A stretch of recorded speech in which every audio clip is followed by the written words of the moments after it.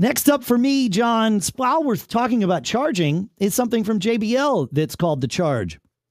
It looks like a speaker because it is a speaker. It's the JBL Charge5. The reason they call it the Charge is because it has a USB-A port out of which you can plug a cable and charge your devices. It's got a USB-C port for inbound charging. It is a portable speaker. It's in the shape of pill speakers.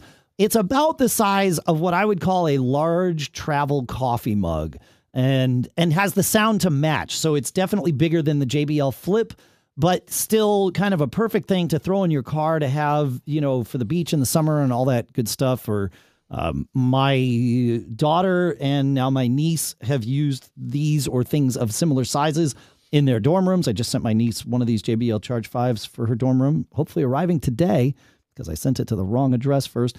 But really good sound, full sound. And of course, it participates in what JBL calls their party boost, where if you have multiple JBL speakers that support the party boost mode, you can sync the sound amongst them. It's Bluetooth, of course.